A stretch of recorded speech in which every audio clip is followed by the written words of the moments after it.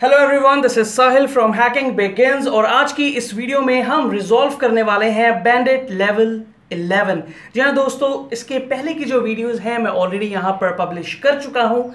अगर आपने ये पहली वीडियोस नहीं देखी तो आप इस वीडियो के डिस्क्रिप्शन में आप प्ले लिस्ट देख सकते हैं, जहाँ पर आप मेरे साथ कर सकते हैं इस बैंडिट लेवल्स को रिजॉल्व। तो बिना किसी देरी के चलिए हैक करते हैं। वेल यहाँ पर आप जैसे कि देख सकते हैं मैं हूँ यहाँ पर लेवल 11 पर, और यहाँ पर अगर मैं बात करूँ लेवल गोल की तो यहाँ पर आप देख सकते हैं जो आपका पासवर्ड है वो है data.txt पर resolve where the lower and upper letters are rotated bye 13 positions. It means यहाँ पर एक एल्गोरिथम यूज किया गया है। इट मीन्स यहाँ पर रोट 13 का जो एल्गोरिथम है उससे इनकोड किया गया है पासवर्ड को। अगर आप इसके बारे में ज़्यादा जानकारी चाहते हैं तो आप इसे देख सकते हैं, ये किस तरह से साइफर्स है। बट ये बहुत ही एक सिंपल वे है लेटर्स को रिप्लेस करने का, और आप इस चीज़ को बहुत ही आसानी से आप इसे ट्राई कर सकते हैं।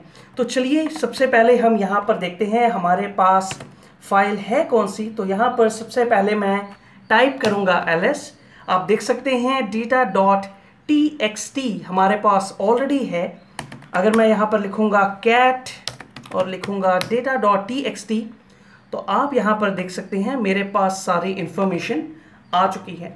यहाँ पर रोट 13 के ऑनलाइन डिकोडर्स भी हैं। अगर आप चाहें तो आप वहाँ से भी इन सभी चीज़ों को डिकोड कर सकते हैं। But in the Linux there is another method जिससे आप इसे डिकोड कर सकते हैं। एज एन एग्जाम्पल अगर यहाँ पर मैं लिखूँगा मैन tr तो यहाँ पर आप देख सकते हैं tr मतलब होता है ट्रांसलेट और डिलीट करैक्टर्स, और इसी tr की हेल्प से आप जो रोट 13 का जो इंक्रिप्शन है उसे भी आप ब्रेक कर सकते हैं। तो मैं आपको बताता हूँ आप इसे किस तरह से कर सकते हैं। तो सबसे पहले आप लिखेंगे cat data.txt और उसके बाद देंगे आप पाइप का साइन, फिर लिखेंगे आप tr लिखने के बाद यहाँ पर आपको लिखना होगा A to Z, और फिर लिखना होगा फिर से आपको A to Z, बिकॉज यहाँ पर लोअर केस और अपर केस ये किसी में भी हो सकता है यहाँ पर।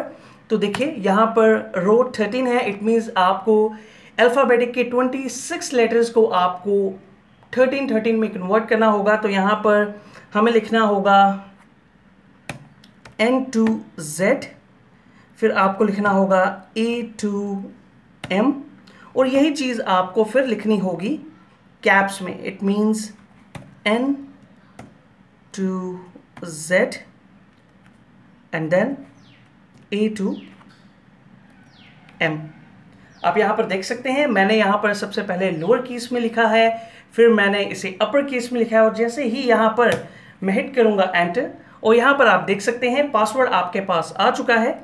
यहाँ पर अगर मैं लिखूँ SSH bandit 12 localhost, यस करते हैं, पासवर्ड आपके पास आ चुका है। इसे करते हैं यहाँ से कॉपी और पेस्ट।